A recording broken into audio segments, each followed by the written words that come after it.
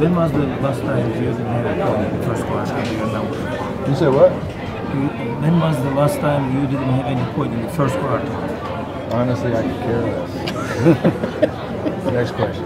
What got you going in the second? Just getting in the rhythm. I mean, getting the foul trouble again. Kind of put a cog in that first quarter, and we see one go down, and it was kind of an avalanche from there. We were moving the ball really well, and really in the first quarter, and especially early in the second. All the threes I got were off either relocation or swing, and that's when we're at our best, when everybody's a threat, we're moving the ball, looking for open shots, and obviously one to go in. Steph, you guys are at 10 in a row now. What do you think the key has been over the last couple of weeks that's really got you all in a rhythm at the moment? Probably the best thing we're doing right now is taking care of the ball.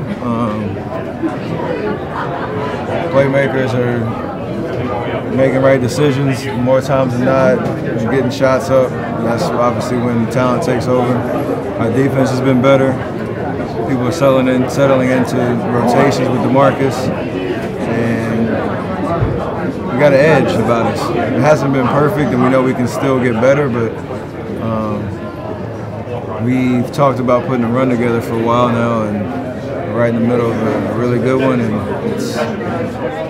we want to create good vibes, especially with All-Star break coming up, and continue to build momentum in the second half of the season. Seems like every time you guys play them, it's like back and forth. It's always they've all been tight pretty much. Yeah, two great teams going at it. We bring the best out of each other, obviously, and it's good and it's tough. They're loud, they're engaged, and they can go on runs. and tonight we knew that was going to happen, but we were able to withstand them, go right back at them, get a bunch of stops in the fourth quarter to keep a little bit of distance. Clay hits a big shot. KD forces the issue and gets the foul in a couple times. And besides those two careless turnovers, giving them another shot, we were pretty much in control. I didn't feel like we were in jeopardy, even though how close the game was. It felt like we had good momentum. Steve said the league is better than it's ever been, or it's been in a long time. Would you agree? Someone was doing top to bottom, yeah. You obviously know that there's still teams that are rebuilding, but they have some talent. They can show up any given night and test you. But in terms of the playoff teams on each side, especially teams that have been conference finals situation, they know how to win, know how to play, and have cohesive units that are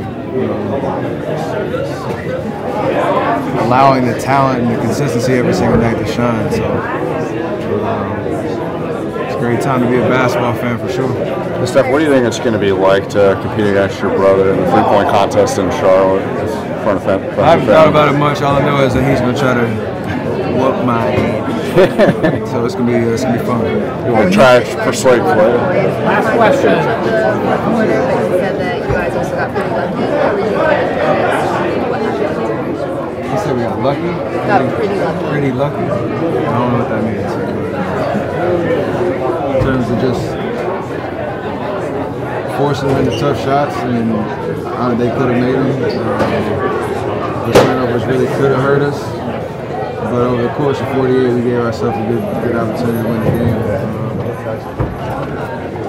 And come out here to win. You see Kyrie throwing some of the stuff he throws in.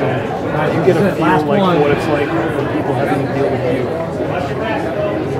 I know how good talent is in this league, and understand any given night you got to be at your best. To be honest, good offense beats good defense most of the time, or all the time. And so, yeah, nothing surprises you. You almost had it expected, and just be ready to go back out. Thank you so much.